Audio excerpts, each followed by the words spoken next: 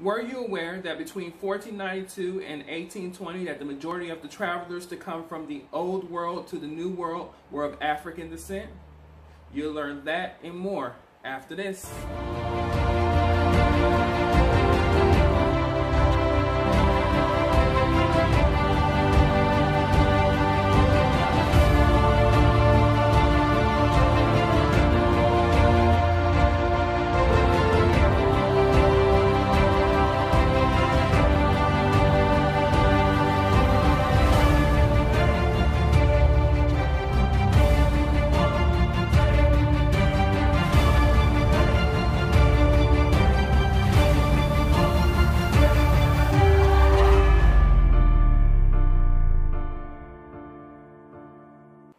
What up, fam? Welcome to Living for Black History. I'm your host, Dr. Larry Smith, and you have arrived. As you guys know, this is where you get the best and the most present and the most up-to-date, current, research-based, historian-based history of African-American Black people in the United States.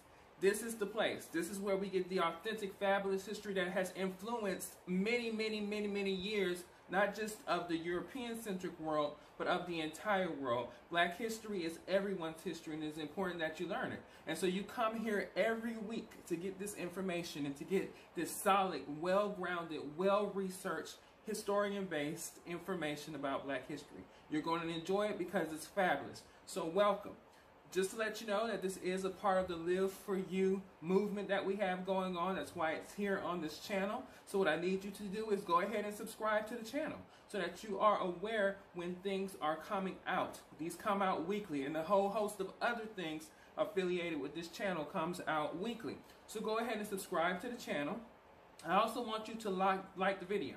That gives us the ability and that gives us the visibility so everybody can learn Black history. If you want more people to learn Black history, then go ahead and like the videos, and you can share the videos on your platforms, on your Facebooks and your Instagrams and all of your other social media so that you can get the word out there that there is a place if you want to get sound, historically factual information of Black history if you don't have it. So go ahead and share the videos, like, comment, and share.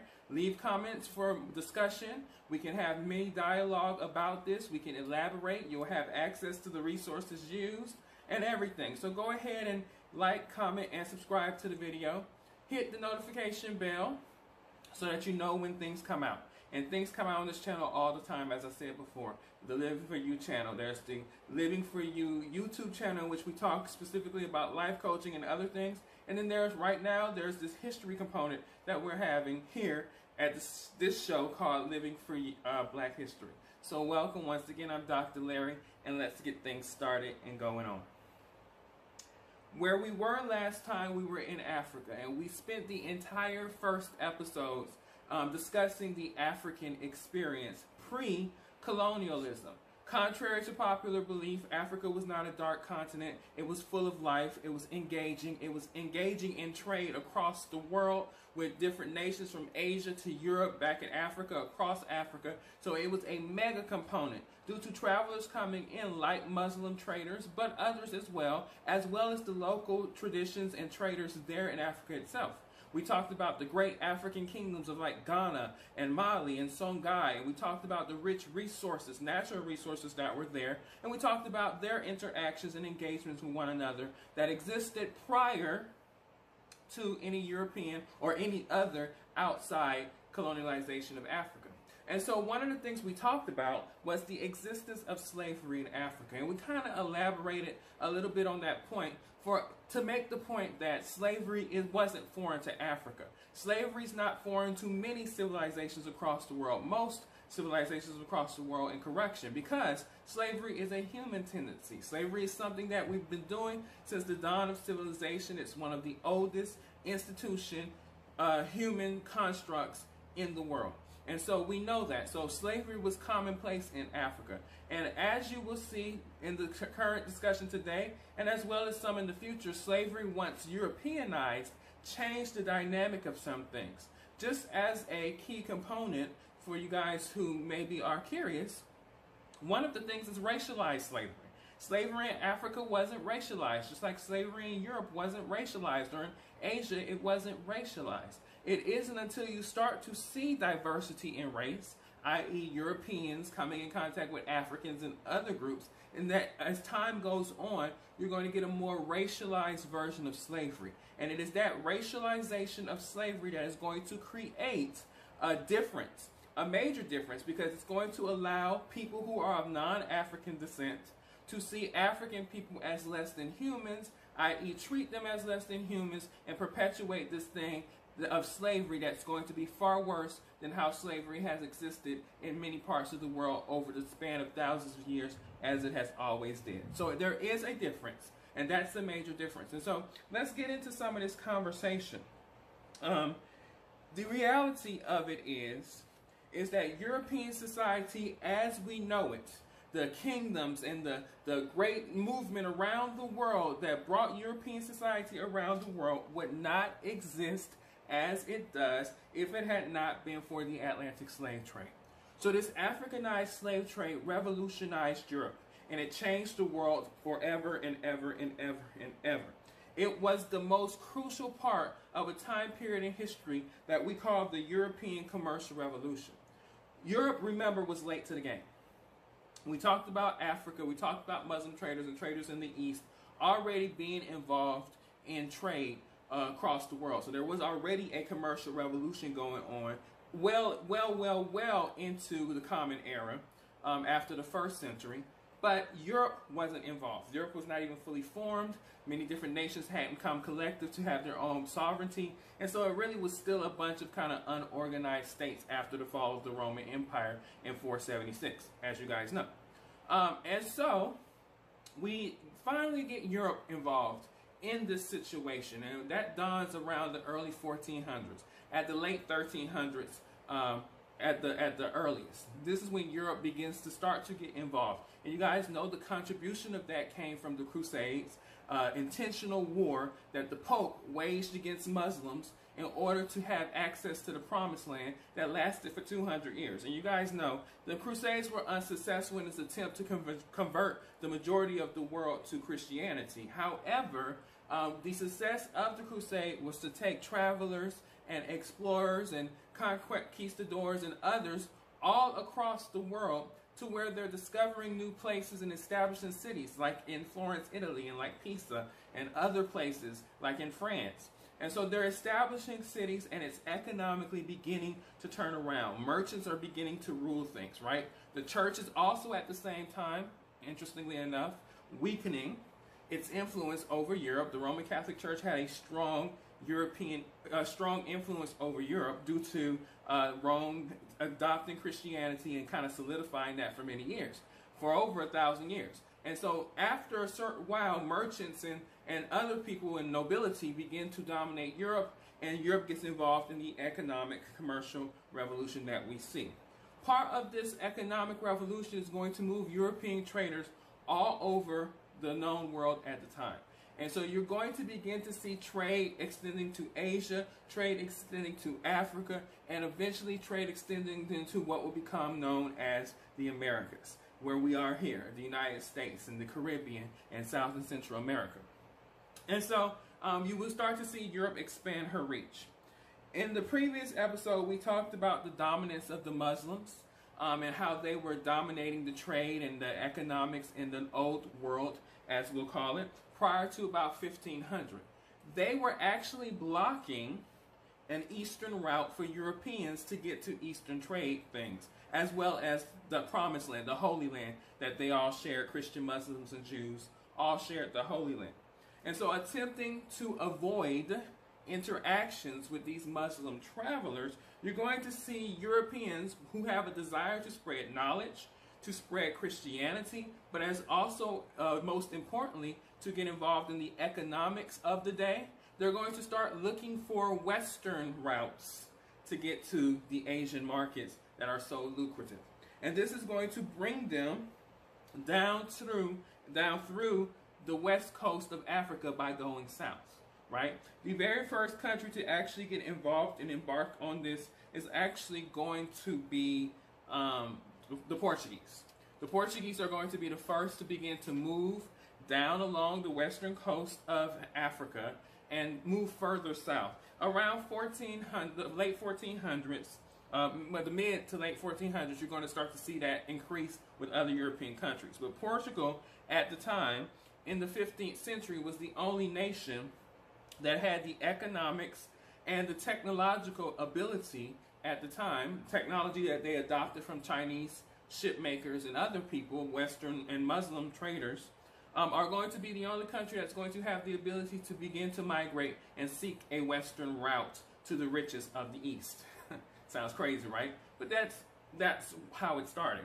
And so this is there due to better navigational techniques and technologies. Portugal is going to travel down the western coast of Africa and develop little island destinations and island settlements along the coast. Some of these places are like Cape Verde, Sao Tome, Sao Príncipe.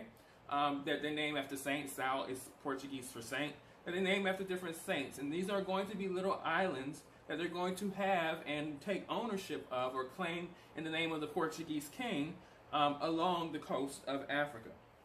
Eventually, Portugal is going to be able to sail into the waters of the Gulf of Guinea, and that is when they're going to start trading there with African merchants and begin to create trade agreements with these African merchants within the African continent. And that is the beginning of when you start to see Africans being ejected, taken, stolen, kidnapped, moved about outside of Africa. Portugal is the very first nation to do that.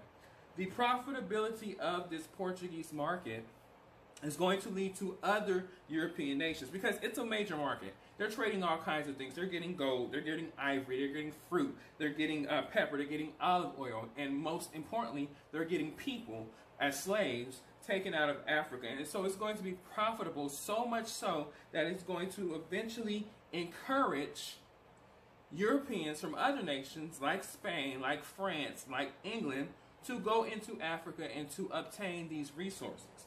Eventually, human capital, people, black people, African people are going to surpass gold as being the most important African export.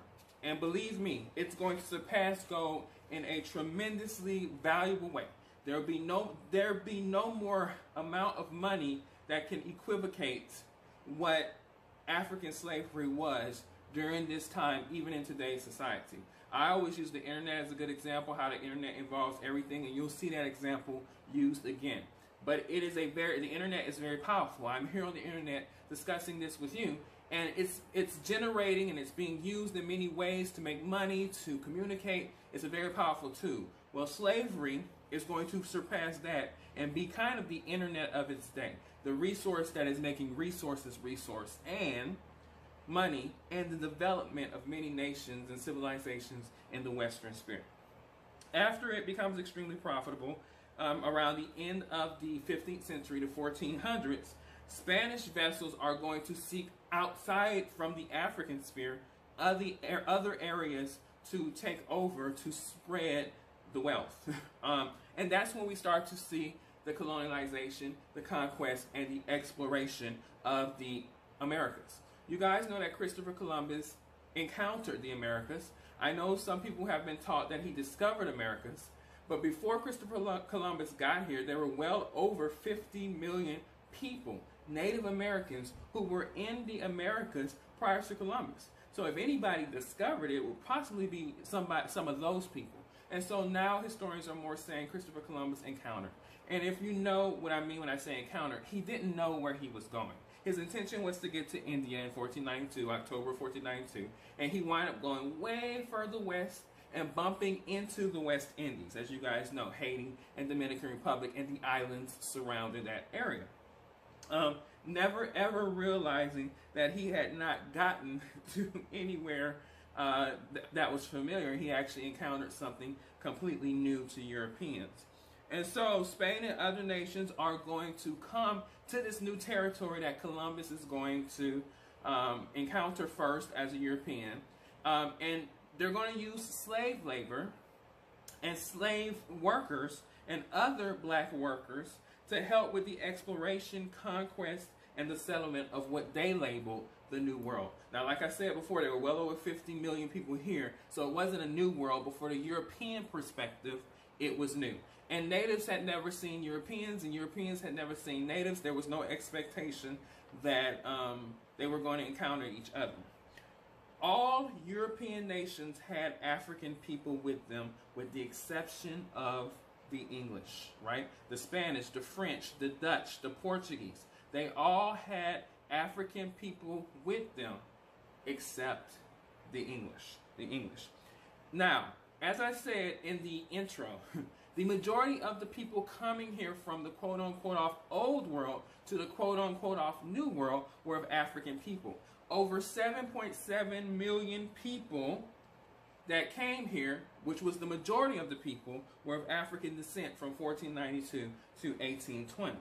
And they were, between 1492 and about 1580, they were only about 25%, 1/4 of the travelers. But by the time we get to the 1700s, 1700 to about 1780, they make up 75% of the travelers coming into the New World from the Old World. And Europeans stopped coming in high numbers for a while. We won't see high European influx, and we'll talk about it in this class, but we won't see high European influx until the late 18th century, late 1700s, going into the 19th century. The late 18th century going into the 19th century, the early 1800s, when we start to see an incline due to certain revolutions and certain issues and certain things like famines that are going on in Europe. However, up until that time, the majority of the travelers coming here are Africans, and they're going to be coming as slaves. Out of Africa, you're going to see some 12.5 million people uprooted from out of their homes, kidnapped, taken away, stolen, ejected from their home of Africa, 12.5 million. And on that journey, which we'll talk about later on next week, only 7.7 million of those 12.5 million people that are taken out are going to survive. That's a huge number. And yes, that says a whole lot. You can use your imagination. We'll talk about it when we get to it next week. But just know that Africans make up the majority of the European travelers. So as stated from the onset, Africans came with Europeans, many different nations with the exception of the British. And even before the annual importation of thousands of Africans to work the New World sugar, coffee, and tobacco plantations, African slaves and free blacks entered the New World alongside many explorers, some of which you have heard the fame about these explorers. Some of these Africans are also going to get fame and even their freedom sometimes for their participation in the conquest of the Americas, since they played a hand in helping the Spanish conquistadors claim the land and the lives of Native Americans.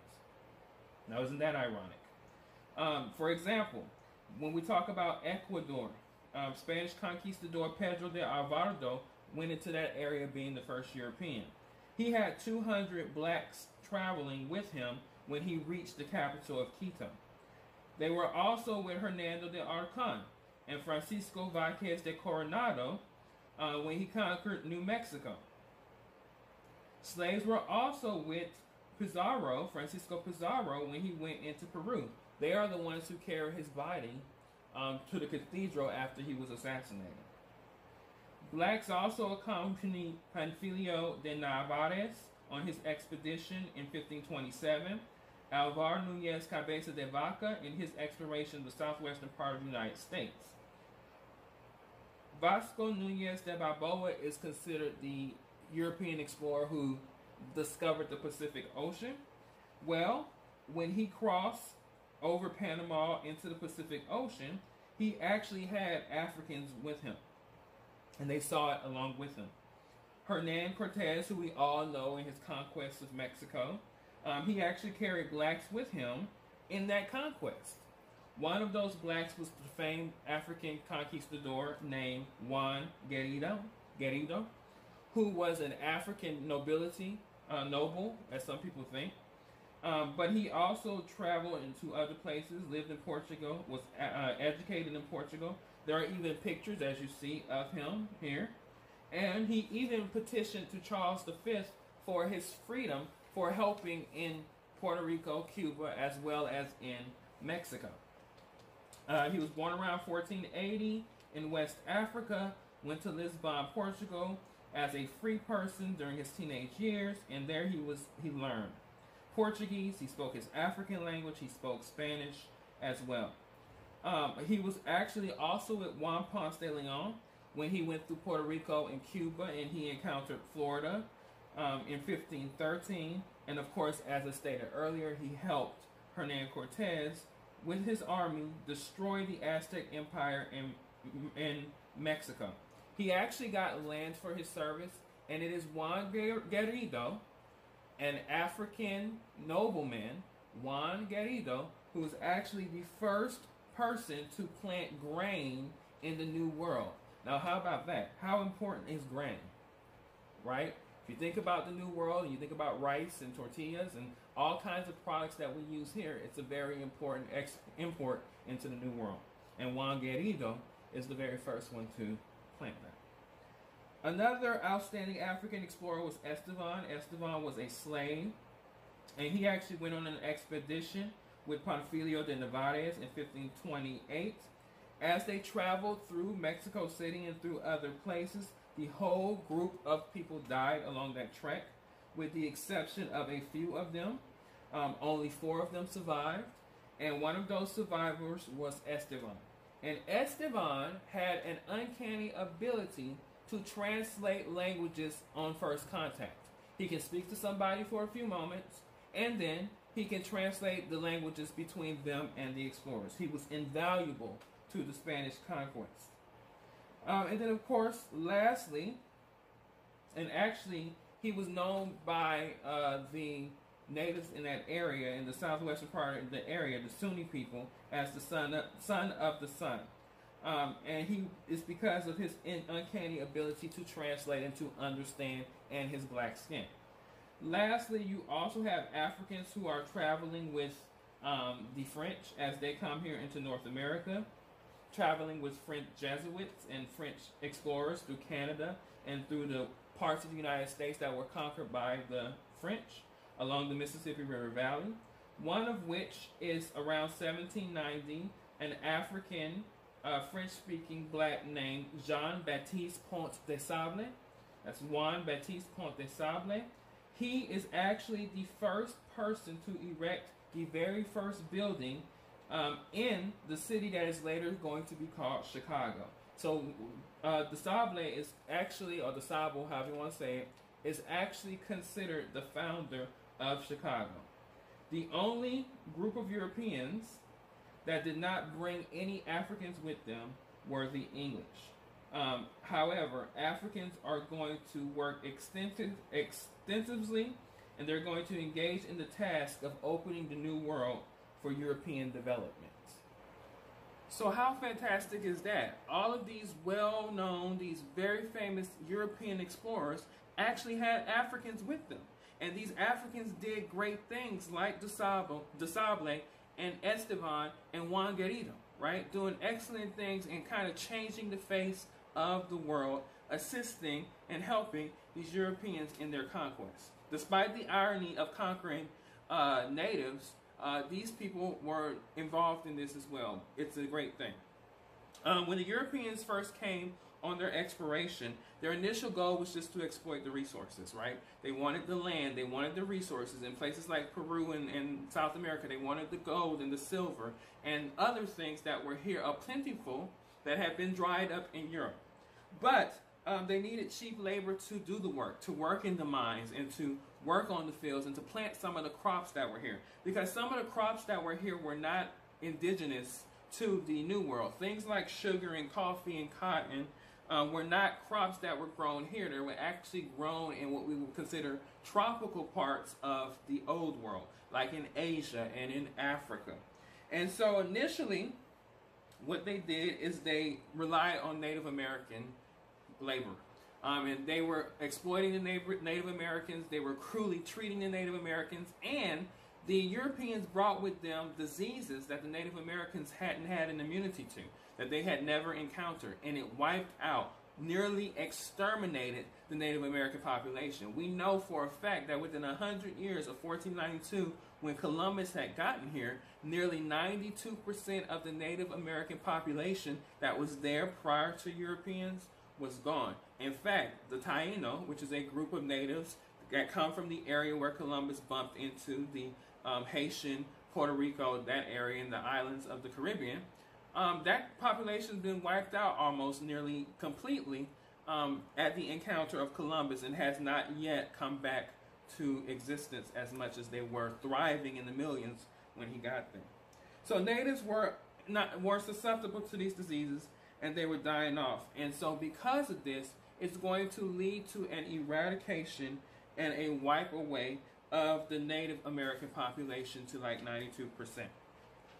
In addition, due to this brutal treatment, and the natives kind of being just dangerously mistreated by the Spanish, a Catholic monk by the name of Bartholomew de las Casas in 1517 is going to make a recommendation that is going to change the face of everything.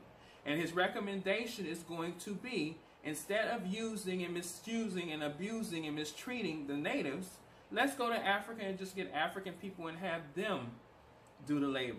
Them do the tough labor. Now, mind you, it's a very interesting thing, right? Because not a lot of Europeans are coming over wanting to do the tough labor. So they're looking for a cheap, effective, easy to use resource or labor supply. And they start with the natives, but then they say, okay, let's use the Africans because we've been misusing the natives. Now, you have to put things into perspective here.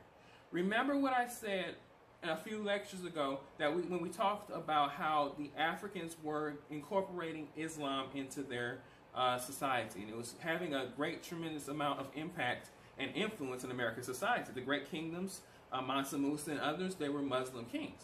And the Muslims were also Moors. Moors were some of the northern Muslims, the Berbers, that area in northern Africa, who had made it into Europe. I didn't say this before because it wasn't really relevant to the American history experience to the total degree, but at some point in 711, the Muslims are going to take over places like Spain. And they're going to hold on to places like Spain under their control until 700 plus years later, like 1492, they're going to have a solid hold in parts of Europe. And the face of these Muslim explorers were directly from the continent of Africa, so they were people of color. So there were black people. So there was this mindset that they're not Christian.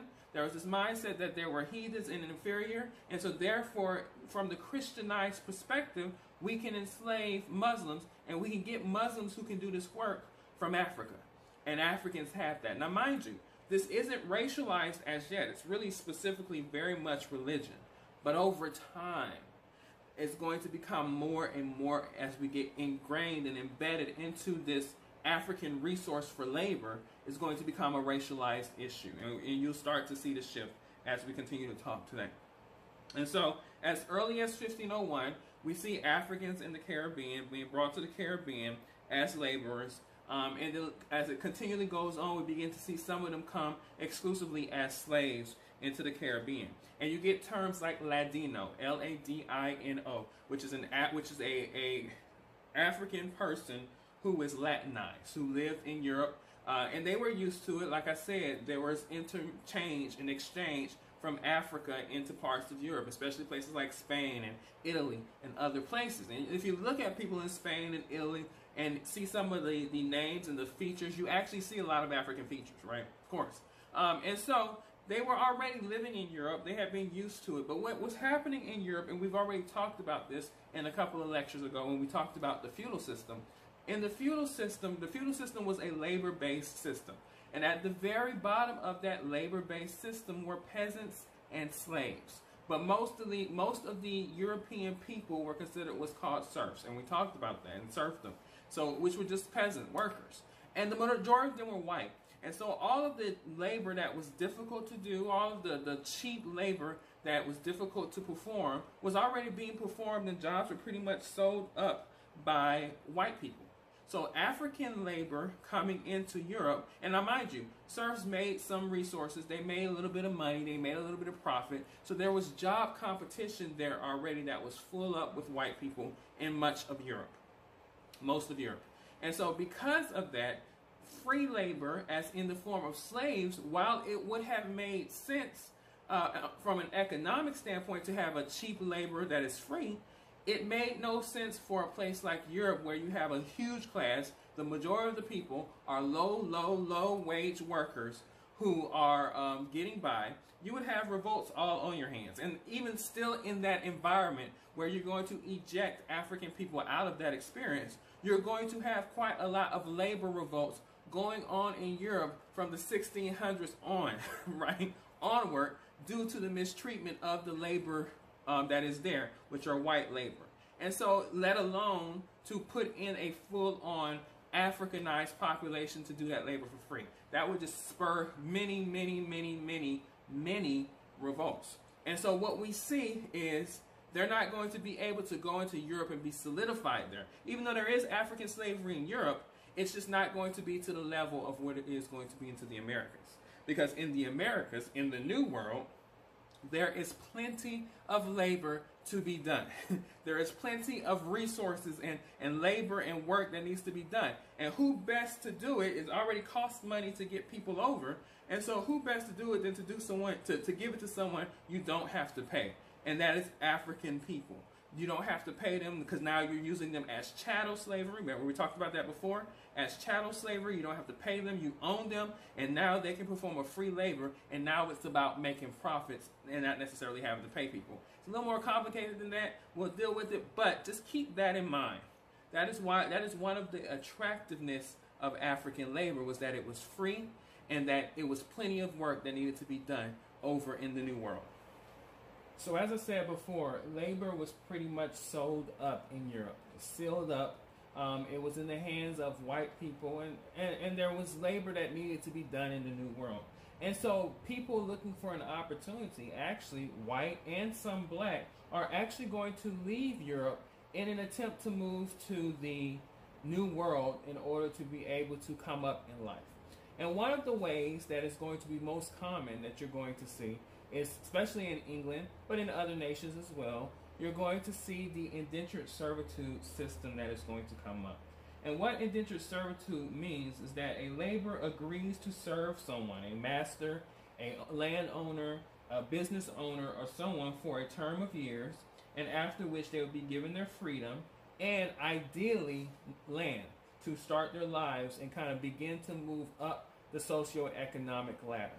One of the things that is important to know about Europe is that land was sold up, already gone. There wasn't much access to land in Europe. But the New World gave many people the hope and the opportunity to have access to resources. And part of that image, part of that ideal world came from the writings of people like Christopher Columbus and Ponce de Leon and Hernan Cortez and James Smith and a bunch of other people who had gone into the territory, had seen and wrote back to their fellow people in Europe that this was a land full of opportunities, full of resources, a land of promise, creating as early as the late 1500s what we would consider today to be the American dreams. And so terms of service became a constant irritant for all. In England, for example, in the English colonies, the 13 colonies that you guys know, not only did servants chafe at having to stay until their indenture expired, but many of them went as far as to sue their masters and ship captains for illegal detention. Many servants would also run away and set up homesteads in unsettled land, making their capture and return increasingly difficult as well as expensive. Majority of these settlers would run away. They had rights as indentures, right? Whereas a chattel slave doesn't have a right, an indentured servant had certain rights in the common courts in places like England and in other European nations. And so because of these rights, they used these rights, they vocalized these rights, they ran away, they'd done other things. And so by the late 17th century, English masters in places such as Virginia began to talk amongst themselves as to how to deal with this indentured servant situation. When blacks presented so few difficulties that white laborers caused them, people began to see color. Color played a very important role, which made it easier to enslave blacks. Africans could be easily recognized if they ran away and apprehended. Therefore, they could be purchased outright to stabilize the master's labor supply.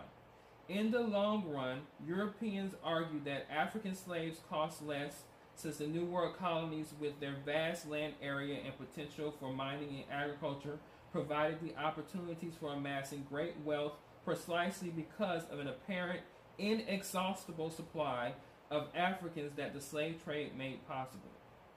In a period when economic considerations dominated colonial policy, this circulated around the old world, and this calculation made New World slavery a fixed institution. So it was easier to slave blacks than it was to slave indentured servants, and that ease and the other inability for them to run away and escape, their inabilities to sometimes speak the language, made them easy prey to be used on a continual basis for slavery in the New World. So wow, right? Africans are easy to enslave. Our black skin made us easier to enslave and capture, and so many other things. It's a phenomenal thing when you think about it, right? Our very skin became our curse. And in their minds, they cursed it, right? Black skin, they equivocated it to so many things. They used biblical teachings to uphold what they believed. And it began to be ingrained in society about the African person. An interesting example of that, and that kind of puts this all together, is the situation of Bacon's Rebellion. Bacon's Rebellion happened in the end of the 1600s, really the 1650s, 60s, in Virginia territory, which start to set the precedent, gives you a good, strong catalyst of when African people became African slaves permanently. What happened during that time is both indentured servants who were black and white began to revolt. Because what was happening is land was very scarce. The leader at that time in the Virginia territory was William Berkeley. He was the governor of the Virginia territory. And he had actually a very promising, good relations with the natives of the area. So he refused to get them off of the land to give that land access to European and African indentured servants. And so land was becoming short. There was also issues with wealthy landowners wanting more land. And there was a dynamic clash of the titans between the wealthy planters and the government. But in the middle of it were the laborers, the indentured servants, both black and white, who really didn't stand much of a chance, but they weren't getting what they were promised in these indentured contracts. And just so you know, indentured contracts last anywhere roughly on average between 3 to 7 years. After 7 years, you were given land or some compensation, and you were sent to your freedom to begin your life in this American dream. Well, black and white indentured servants revolted. They said, no, we will not do this labor. We will not be treated like this. We are equal citizens under the common law of England. And they're absolutely right. That's what English law was saying. And even some African indentured servants are going to get land, right? Even some of them are also going to get land, like Anthony Johnson in Virginia. And so you're going, and their own slaves and their own servants as well, just like that. Because it was, like I said, it wasn't racialized. It was just a common practice. It was a status thing, and black or white people, we all like status, and that status symbol happened to be to own land and to have your own access to land, resources, and even slaves in this moment. And so, like I said, the indentured servants bonded together. There was a interracial bonding against the elites, the wealthy, and the government in Virginia. And what's going to happen is it's going to create a rebellion. Nathaniel Bacon, the wealthy landowner, is going to get a bunch of people together, galvanized, to go and overtake the government of Jamestown in Virginia. Well, after the rebellion is squashed, what's going to happen is going to be swift, and they're going to say, you know what, white indentured servants, you no longer have to do this. We're going to give you certain parcels of land, and that's yours. Go live your independent life. Now, you're nowhere near the rich. You're nowhere near as powerful as the government, but you're part of this, right? You have access to your freedom. Black indentures, you're going to be indentured no longer. You're going to be servants for the rest of your life. That is your status. Based on your race, based on your color, you're going to be, from this point on, coming into this territory and into the Americas as slaves.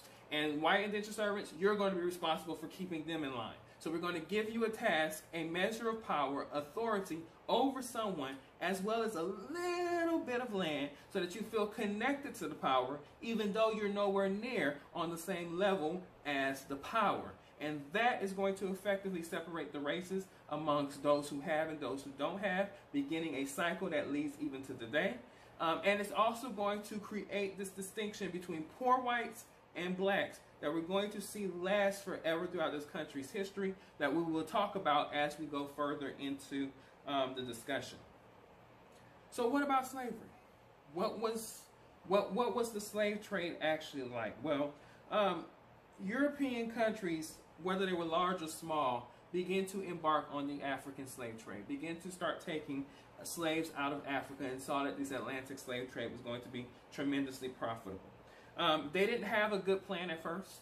Much of what they are going to develop into a well-orchestrated slave situation is going to be through trial and error, and then eventually it's going to be a little more systematic, a little more calculated, a little bit better organized and done. They're going to create what's called slave factories along the coast of Africa, working with what they call factors. And these were traders in Africa and outside of Africa, European traders who were trading from these factories. And they would just bring people to these islands, one of which is Elmina Island, which was established by Portugal around 1637.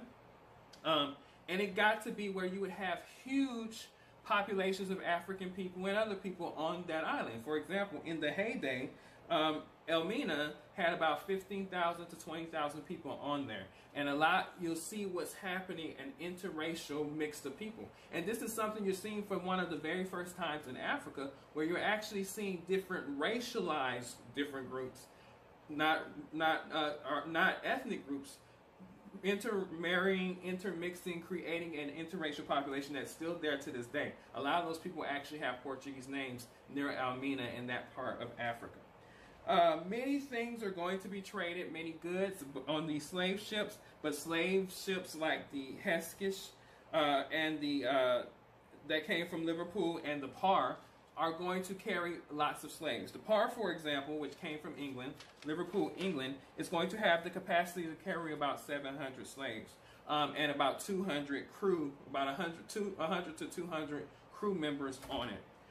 It actually is going to explode in 1798 off the coast of Biafra, but it's going to kill everybody on board, including some 200 slaves that are going to be on board. And that was also a common occurrence that we've seen in these situations, that sometimes these ships exploded, killing everybody on board, hundreds of slaves as well.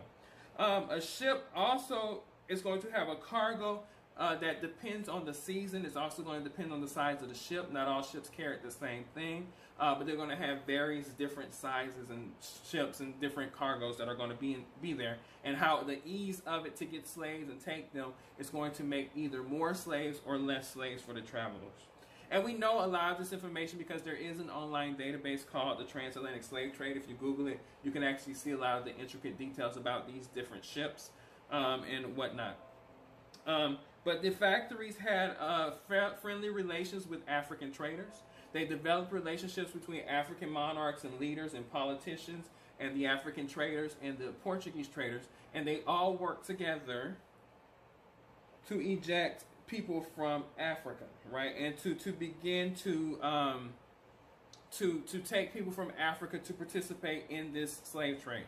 And so there was kind of a connection, right? There is this engagement that each nation, and including some of the African nations, are engaging in getting people. So we've seen quite a lot, right? It's quite a lot that we've talked about, right? We talked about how Africans were there in Africa, already engaging in some type of slavery, wasn't racialized, didn't get racialized till years later, hundreds of years later, and then we begin to see Europe seeking a western route to get to the east, like Columbus, bumps into the Americas, and that starts to, that intentionally helps to expand slavery, expand African slavery, because there's plenty of resources and there's plenty of need for labor in the Americas. And after the mistreatment of the natives, and the natives are gone for the most part, they're going to turn into a traditional labor source that can produce the crops that they're bringing with them in the Americas in the form of Africans. And it's going to be a hugely profitable endeavor that is going to bring Africans here more than any other group to the Americas to produce these crops and to be involved in this Atlantic world slave trade. And that is how African people like myself, African Americans, black people, are going to come here into what is called the United States, the Americas, South and Central America, North America. Now, like I said before, initially it wasn't racialized. But when you see movements and situations like Bacon's Rebellion, in which it's going to be a racialized division of labor, of resources, of power, that is going to change the dynamic. So when we talk about racism, racism can only exist when there is a racialized acknowledgement of differences of people. And the honesty, the truth, the historical accuracy is that no other countries other than England and Spain did more to create racism in the Americas than any other nation. They brought it with them, it benefited them, and they're going to use it. And eventually, as you guys know, racism is going to become an embedded system. That there are some people, when you tell them that race is a social construct, they find it hard to believe that, because they're so used to it being an inherent part of the societies to which they live. All right. So like I said, it is a lot. I enjoy it. You guys know I love history. I love talking about it. I write my notes down and I come here and I talk to you and we go into this information and we educate ourselves and we educate each other and we learn and we learn and we learn, because there's no fabulous history that is comparable to that of black history. So that's why when you come to Living for Black History, you're going to get the historical based, you're going to get the historian based, the fact based information, and you'll have access, because I will share all my resources that I have for you to get this college level, higher education level, powerful level of fantastic history that is black history. So once again, I want to thank you all for coming. When we come in here next time and when we get in here face to face, we're going to talk more about the African slave trade in Africa itself. And then we're also going to talk about the tragedy, the human rights violation, the difficult, arduous, worst thing you can imagine, hell on a boat path that is called the Middle Passage. It is an undescribable, inhumane, psychologically damaging experience, and it just gets worse afterwards for black people being taken out of Africa, kidnapped, ejected, stolen from their homes, brought to this new world. Remember to like, comment, and subscribe to the channel. Continue to come here when these premiere. You will know when these premiere if you hit the notification bells, and you'll be able to watch it in real time. But always go back and watch it in your own time. Share it with your friends. Share it on your page. Let's create this, because like I said at the very first video, there are a lot of people that I know, students of mine and other people that I know, who do not have a knowledge of African American black history. And this is a place to get it and to share it among with other resources out there. So I look forward to seeing you guys. And like I said all the time, I will see you all in the next video.